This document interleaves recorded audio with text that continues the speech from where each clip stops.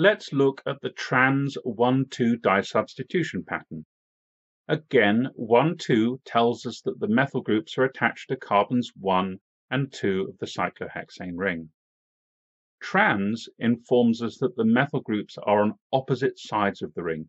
That's to say, if we drew a horizontal dotted line through one of the carbons in the ring, one of the methyl groups would be above, up from this line, the other methyl group would be below, down from this line. In this chair conformation, both methyl groups are equitorial.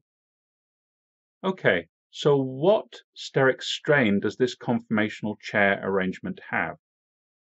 There is one Gauche interaction, and this adds 3.8 kilojoules per mole. But if we look, there are no 1,3 diaxial interactions. So the total energy added to the molecule due to the steric strain is 3.8 kilojoules per mole.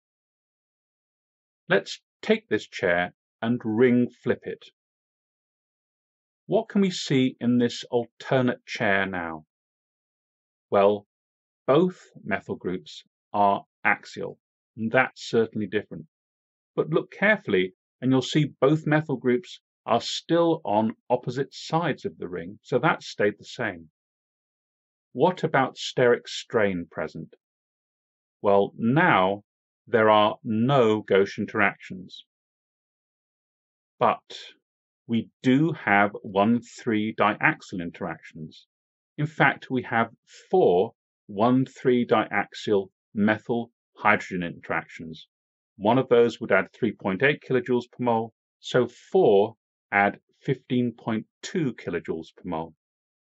The total steric strain adds energy of 15.2 kilojoules per mole for this chair conformation. So the upper chair has steric strain added of 3.8 kilojoules per mole. The lower chair has steric strain added of 15.2 kilojoules per mole. The difference is 11.4 kilojoules per mole.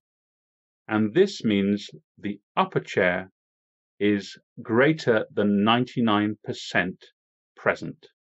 There's very, very little of that lower chair because it is higher energy.